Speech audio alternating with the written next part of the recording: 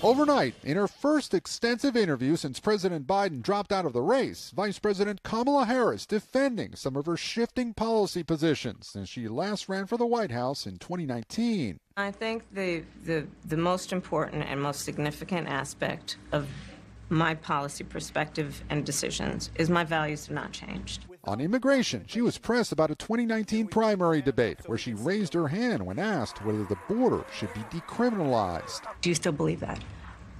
I believe there should be consequence. We have laws that have to be followed and enforced that address and deal with people who cross our border illegally. She was also asked about her past positions on banning fracking. There's no question I'm in favor of banning fracking. Joe Biden will not ban fracking. I would not ban fracking. As vice president, I did not ban fracking. As president, I will not ban fracking. Harris, who also rallied supporters in Savannah, Georgia, is touting proposals to extend the child tax credit and give $25,000 in down payment assistance to first-time home buyers.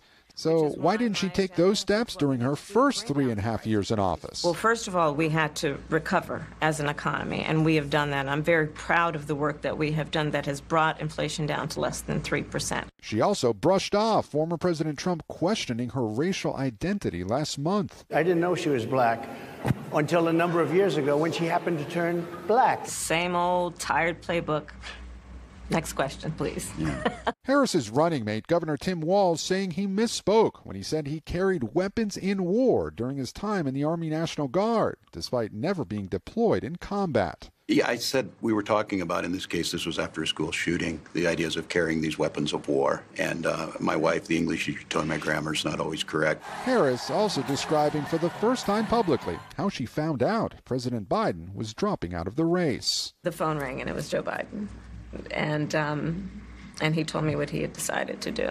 And I asked him, "Are you sure?" And he said yes. Harris says that if she's elected, she'd appoint a Republican to her cabinet because she wants to have different views at the table. Overnight, former President Trump responded to the interview on social media, writing that it was boring and that Harris rambled incoherently. Greg. Gabe Gutierrez from the White House there. Gabe, thank you. Hey, thanks for watching. Don't miss the Today Show every weekday at 11 a.m. Eastern, 8 Pacific on our streaming channel, Today All Day. To watch, head to today.com/allday or click the link right here.